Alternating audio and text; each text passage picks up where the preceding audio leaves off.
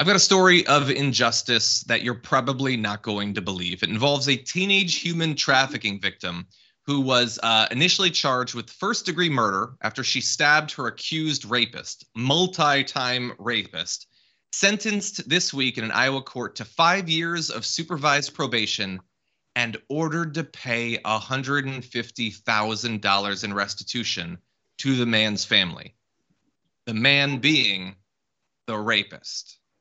The guy who held her, forced her to be raped by other people, raped her multiple times, and she as a child did the only thing she could think to do to save herself was to fight back.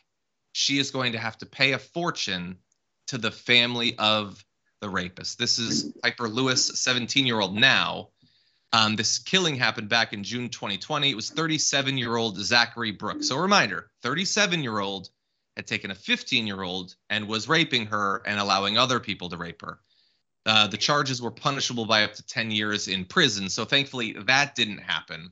We'll get to more of what actually happened in the incident, but the $150,000, Nina, the judge is saying there's nothing that can be done.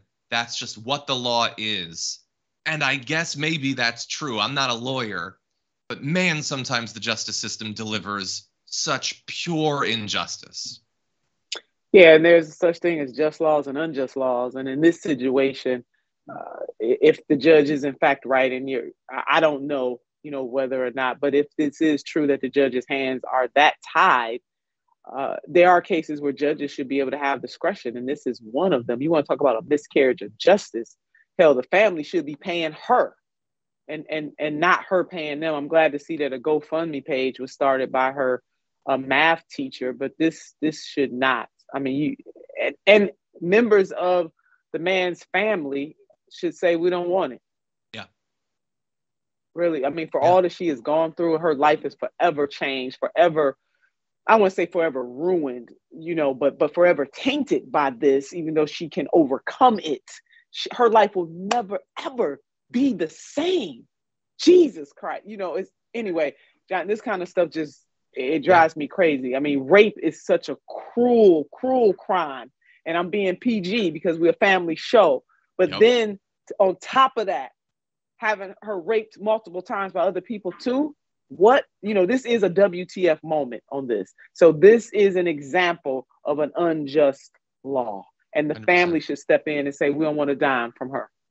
Yeah, or if we take it, we are giving it to victims of human trafficking, women who've suffered sexual violence. Like, there are any number of different organizations you can give this to that can do a lot of good if you are going to take it.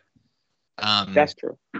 But by the way, helping to counterbalance that injustice, there is a GoFundMe campaign that was started for Pieper Lewis. It is currently, as of right now, I mean, it might be higher right now, but raised over, when we had taken a screenshot, it was $355,000.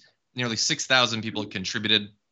It was started by Lewis's former math teacher, who stated on the page, the funds will be used to pay off a restitution and the state, quote, remove financial barriers for Pieper in pursuing college and university or starting her own business, and to, quote, give Pieper the financial capacity to explore ways to help other young victims of sex crimes. And so you can see, we'll put up a screenshot so that you can track down the GoFundMe if you want. And so, thank God. Yeah, thank God that there are these people, more than 6,000 people who help. But I will just say, similar to when, there's a GoFundMe that raises a bunch of money to help someone with cancer.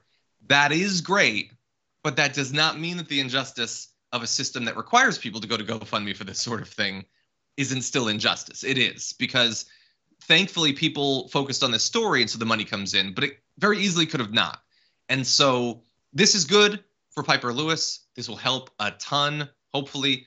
But we also need to change the law to make it so that there's not future Pieper Lewises, and to protect girls like her. Yes, absolutely. And any boys that may be victims of human trafficking and rape as well. Yes. Because it does happen to boys too. 100%. Yes. No, that's very good for you to recognize.